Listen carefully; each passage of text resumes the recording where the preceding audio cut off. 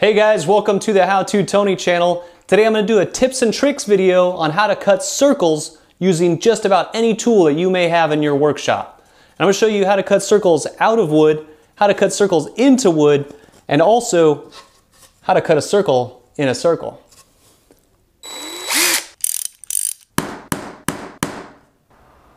Alright, jumping into it, I wanted to show you all the tools that we'll be using.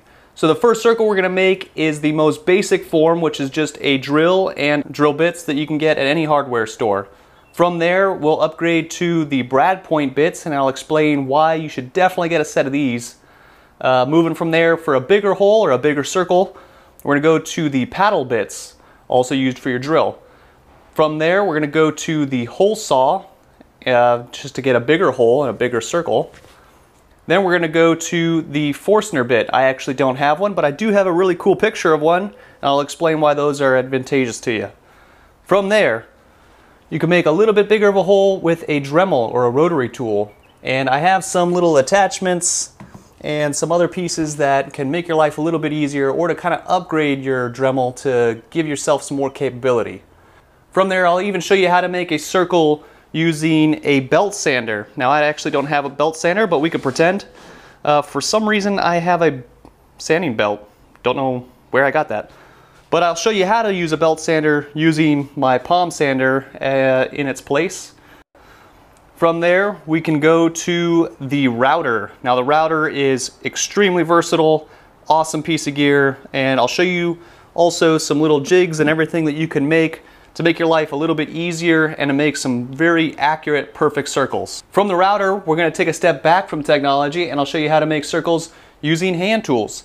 From there, I'll show you how to make circles using the bandsaw, and lastly, I'll show you how to make a circle using the table saw. So I'll show you a bunch of neat jigs to help you out in this process to make your circles a little bit more precise. And really the only thing that limits you is your imagination on how capable you think your tools really are. So let's get started. I don't know how I forgot to put this on the table, but I will show you how to make circles using a jigsaw as well. So your standard drill bits will range in size, but a basic kit like this will give you holes or circles from 1/16 of an inch up to 1/2 an inch. Standard drill bits generally aren't bigger than 1/2 an inch, and bigger than that they start to get expensive. But to make holes or circles with them, you just pop them in the drill and drill into the wood. Easy enough. However, sometimes you can't get a straight hole through the wood as you drill, either because you can't line up your bit level to the wood, as I'm over exaggerating here, or the bit seems to move as it cuts its way through. A simple L-shaped guide like I made here out of some scraps can help and keep your drill bit on course. Now, you could also splurge and get yourself a drill press to solve this issue, but me personally, I'm too broke and I can't afford one.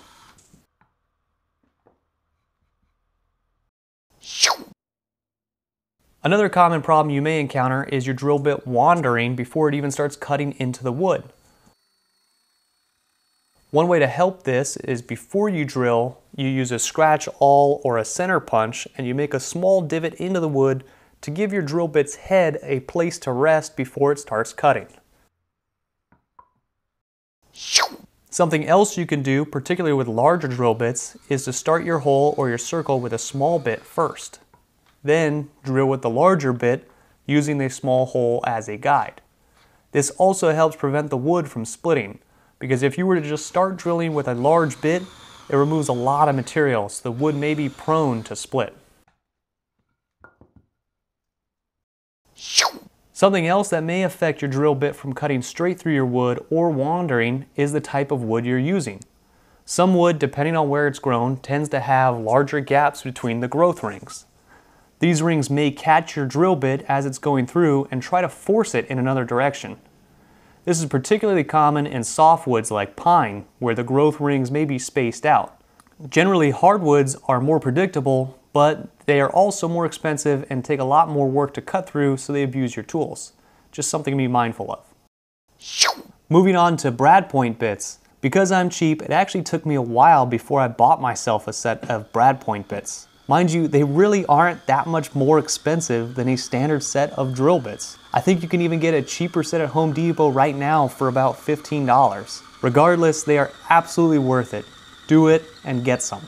The advantage they provide is this little tip at the head of each one of the bits. This helps give a starter hole for the bit itself and helps keep the bit on track as it cuts its way through. Now at some point you're going to want to make a hole or circle larger than a 1/2 inch. The cheapest option is to upgrade to a set of paddle bits. These are typically used for construction, so they don't make the cleanest holes in your wood. However, if you practice and you cut with patience, you can get some very usable, good looking holes. But they really only go up to about 1 inch in diameter.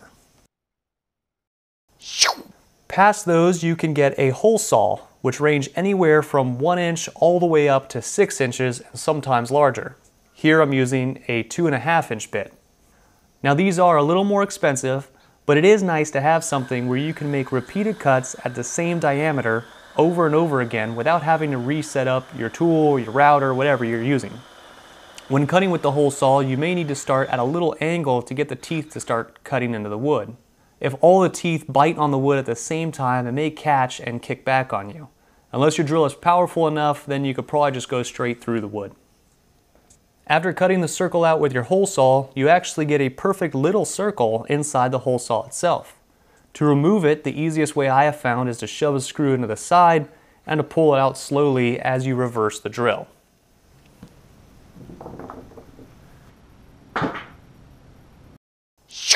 Forstner bits look very similar to hole saws, however they also have a blade in the middle to help chip away wood in the center. The biggest advantage they offer is you can get a flat bottom hole without cutting all the way through your workpiece.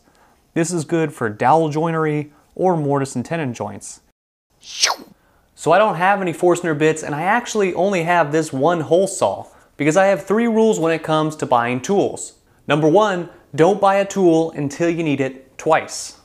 Number 2, don't spend all your money on fancy expensive tools. Spend all your money on materials like exotic woods or car parts, whatever your hobby is.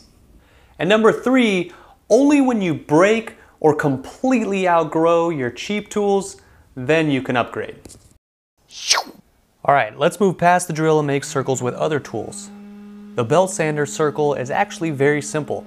Just mark out a circle on a piece of wood and sand away until the circle takes shape.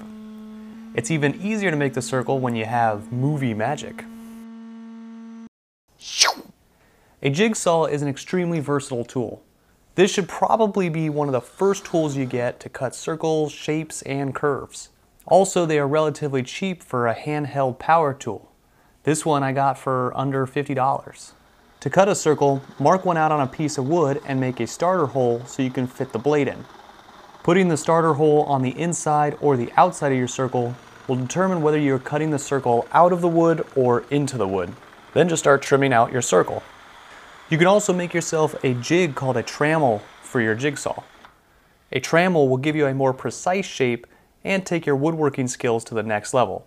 I'll show you more about a dremel later. A dremel or rotary tool can cut out a circle in about 1,000,000 different ways. There's an endless amount of attachments for a dremel, from sanding disc, flap disc, metal cutting wheels, drill bits, even little polishing wheels. For this example, let's say you have a piece of wood and you want to fit this piece of PVC pipe inside it. Why? Because you're making a YouTube video and you want to show off how useful a dremel is. Start by making a hole with a drill bit. Then the dremel can carve the wood out to size we need so we can fit our pipe into the circle.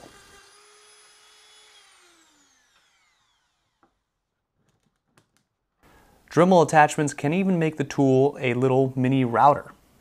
You can attach this guide to follow the edge of a board if you want to cut a groove out in the middle of the piece. Its only limitation is the power of its motor and the size bit it can actually take. As you can see here, there's quite a difference in the router and the Dremel bits, and this is actually a smaller router bit. Now it's time for the router. In my opinion, this is probably the best tool for making circles. Its versatility allows you to cut out very small holes like a drill bit, and it can go all the way up to very large round tables, say if you have royal company that needs a place at the dinner table. Here you can see my router table. It's nothing fancy, literally just a large piece of plywood with a hole cut out in the center. I made this really quick when I was in the middle of a project, and you'd be surprised how useful this is. There's no reason to make jigs overcomplicated. Quick tip, if you need to find the center of a board, just mark diagonally from both ends, and the center is where your lines intersect. Here I'm marking out a circle with my compass from grade school to ensure when I cut, my jig follows along the line. To get my circle started, I plunged the router bit a little bit away from the mark I made so that I stayed within the lines of my circle. Then I nudged the board toward my mark and set my screw so the board would spin in a circle as I cut. Now as you can see here, you really have a lot more control with the router, especially in this table setup, which leads to these very satisfying, perfect circles.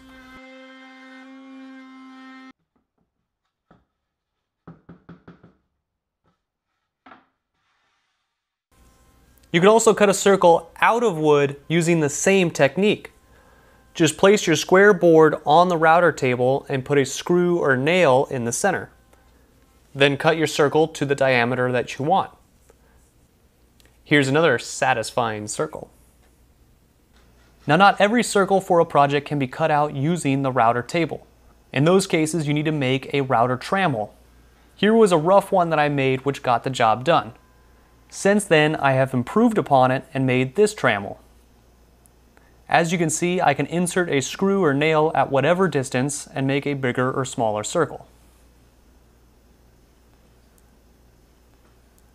Now you can also make a dremel for your jigsaw as well. I made mine cheap, so it kind of broke apart, but you get the idea.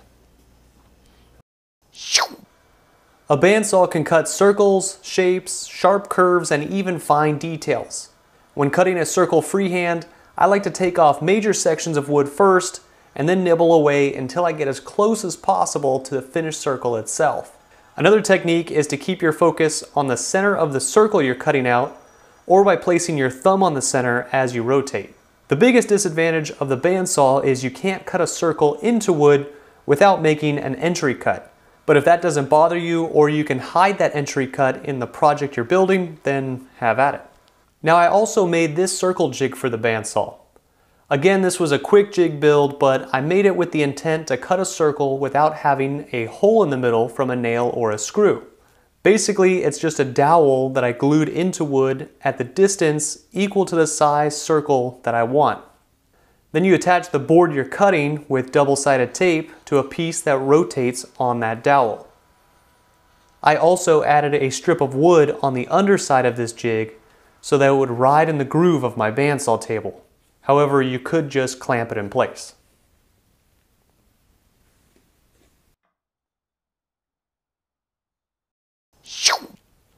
Cutting a circle out on the table saw is actually not a whole lot different from using your bandsaw, your router, or your other tools. Really, you just have to line up a board to your blade, and then you drive a screw or nail into the center of your workpiece just like the other methods.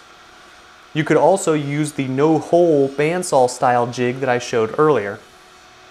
Now in case you have the same problem I encountered, for my cheap table saw I had to cut in a few passes and slowly raise the blade each time I passed over the workpiece, until I got the circle and I got the shape that I wanted.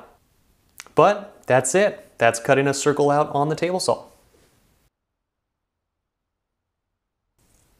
Guys, I really hope this was helpful and you found something out of all these techniques that you could bring back to your workshop. If there's something you're struggling with or any skills that you're trying to improve on, let me know what you're working on by commenting below or sending me an email. Also, if you like and want to see more of these videos, please subscribe to my channel.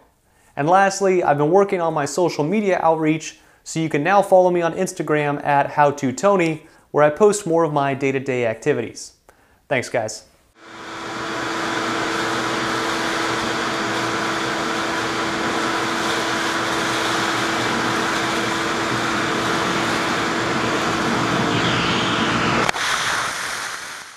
Okay, I said I would make a circle out of hand tools, but I actually just don't really have any. If you couldn't tell, this was actually just a piece of scrap wood with some duct tape that I used as a prop. But to cut with real hand tools like a bow saw or a coping saw, you just cut along the line. There's really nothing special about it. It just takes a lot longer, and that's probably why I really never got into hand tools. I'm just impatient. But if you are one of those hand tools only guys, just make sure that everybody knows about it and you post about it often, just like people who do CrossFit.